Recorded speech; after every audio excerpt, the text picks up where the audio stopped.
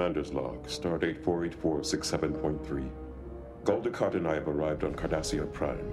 I'm about to do something which goes against 20 years of Starfleet training. Help an enemy hunt down one of our own ships. This is where I'll be conducting the search for the Defiant. From this room, I can control every Cardassian ship, outpost, and space station anywhere in our... Commander, allow me to introduce Coronus, our observer from the Obsidian Order. Commander Sisko. Coronus? Welcome to Cardassia Prime, Commander. Thank you. Excuse me. Secure that console while the human is here. Anything else classified level 4 or above should also be secured.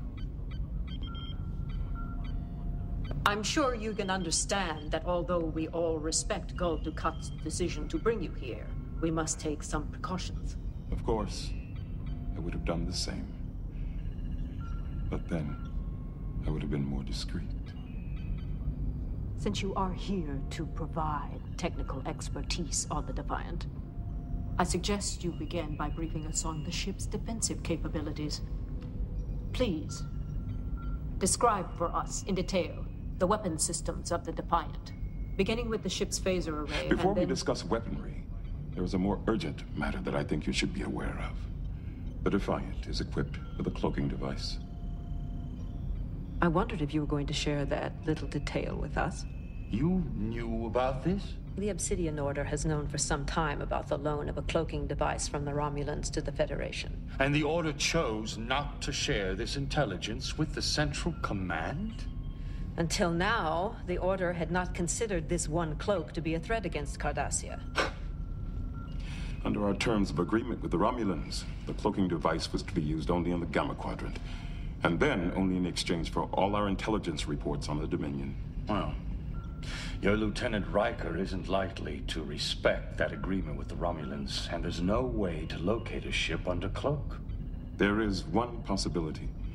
The Dominion managed to penetrate the cloak by using some kind of anti-proton beam. Can you give us the specifications of that beam? Not precisely, but I can give you everything we've learned from our sensor logs. It'll give you a chance to find the Defiant before she attacks. There is a perimeter alert in the Almatha sector. Put it on the main viewer.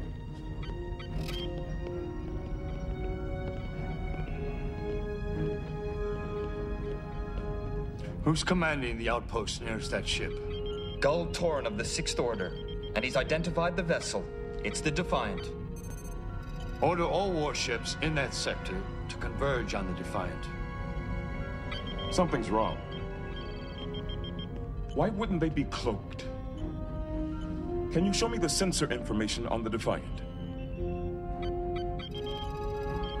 The Defiant is attacking Outpost 61. Tell Gul Torren that he has permission to pursue the Defiant into the demilitarized zone. No, don't pull your ships off the border. Commander, you didn't expect me to break off pursuit of the Defiant simply because the treaty... That's not the Defiant. It's a decoy. They're trying to draw your patrol ships out of position. That ship's sending out a fake warp signature identical to the Defiant's. But the phase variance and subspace harmonics don't match. Order Torren to break off pursuit. Have him redeploy. Sir, another perimeter alert. Outpost 47 has detected a cloaked ship with their anti-proton beam. Tell Torren to head for Outpost 47. The Defiant is decloaked and has begun to attack the outpost. We've lost contact with Outpost 47. Incoming message from Gul Torren. The Defiant has recloaked and its last known heading was 148 Mark 215. It's headed directly into the heart of Cardassian territory. Commander Sisko, you should be commended. I only wish we had someone with such keen tactical instincts who could have prevented this invasion of our territory.